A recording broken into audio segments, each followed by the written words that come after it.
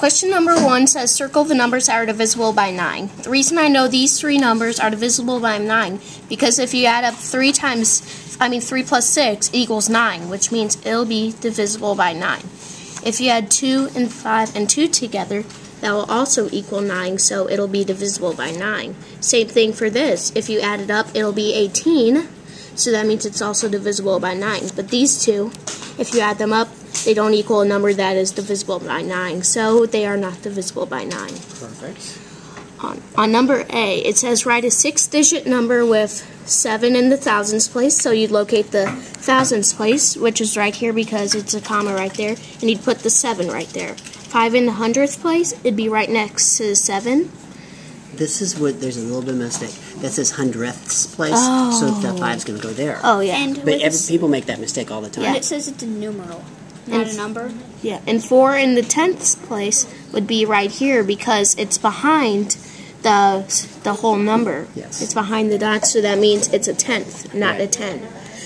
Put 3 in the 10s place, it's not a 10th, it's a 10, so it's in front of the decimal. And in 9s and all the other places, you'd put the 9 in there and there.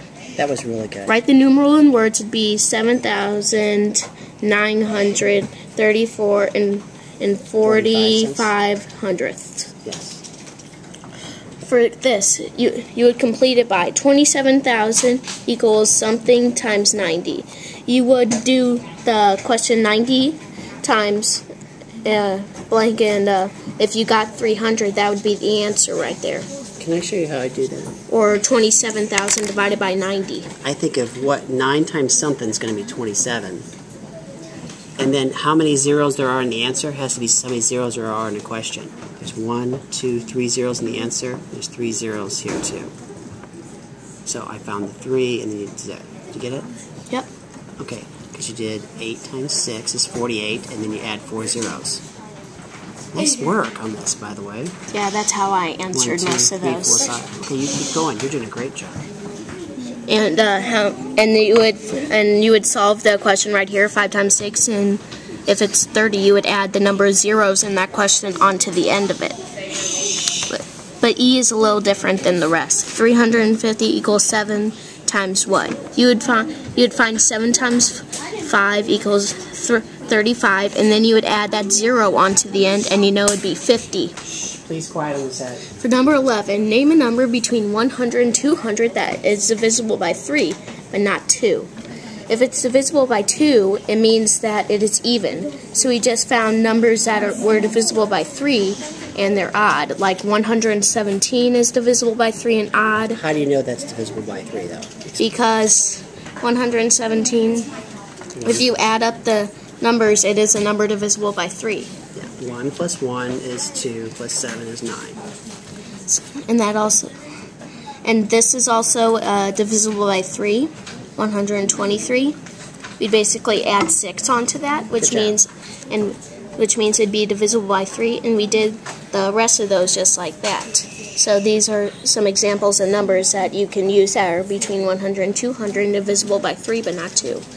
This one was a little trickier. Name a number between 300 and 400 that's divisible by 2, 3, and 5. That meant it had to be even, divisible by 3, and end with a 0. So they can't end in 5, because it won't be what? They won't be divisible by 5. Even. It won't be even if it's 5. So you know it's going to end in 0. Good job. So 330 would be a good number, and 360 and 390 will also be good numbers. Okay, we're almost wrapping this up. This is really great. At the right is a calendar for the month. Use the following clues to figure out what date the Bret Hart School won its last basketball game.